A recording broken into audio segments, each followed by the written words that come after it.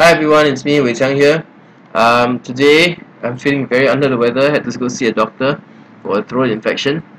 Advice to all students out there: drink lots of water, take your fruits, eat your vegetables, stay healthy, get sufficient sleep because the exams are coming. Don't want to be falling sick at this point in time when your teachers are doing a lot of revision work with you in school. Okay, so please do take care of your health. And here we go. Today we're going to do a question related to from the topic of fractions. So let's get started. Kenny baked some cookies to sell. Three of them were chocolates, and the remaining were butter cookies. He sold 5/6 of the chocolate cookies and another 220 butter cookies. He had 1/4 of the cookies left. So how many cookies did he sell? Okay, it's very straightforward. We start by drawing a model. When we start by drawing a model with 5 parts, because 3/5 of them were chocolate cookies. So I'm not going to be very stingy. I shall draw a big one here. Okay, and here we go, 5 parts. So we go 1, 2, 3, 4, and 5. So 3/5 of them were chocolate cookies. So here will be chocolate cookies, and sorry, here, and this one here would be butter cookies. Okay, now he sold 5/6 of the chocolate cookies. How are we going to get 5/6? Well, there are 3 parts. We cut them further. So we have 5/6, 1, 2, 3, 4, 5, 6. But if we do this to the chocolates, we must do the same for the butters. Then another 220 chocolate butter cookies. He had 1/4 of the cookies left. Now this is the part whereby a lot of students get stuck.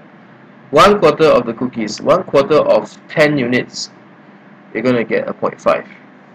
Okay, so what's the next best thing to do? Now we have 10 units. Okay, this is where the concept of equivalent fraction comes in.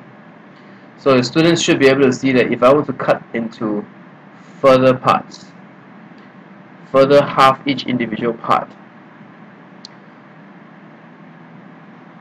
Okay, and now I have 20 units instead of just 10 or 5. Okay, so now I can do 1/4 of the cookies left. Okay, 1/4 of the cookies, 1/4 of 20 units would therefore give me 5 units. So of these 5 units, 2 units were already taken up by the chocolate cookies because this already left. So that leaves 1, 2, 3 that are left for butter, and so this would mean the rest here are sold.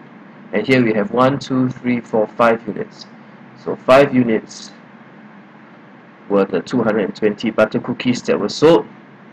1 unit would therefore be 44.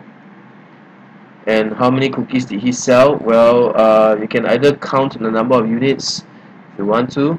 If not, we can always do by this. 10 units sold for this one will be 440.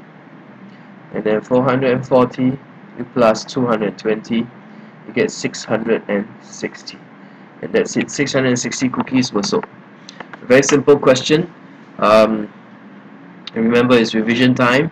We'll go start to flip through all the worksheets that you have done with your child and revise old concepts, basics, and how to apply basics in difficult situations.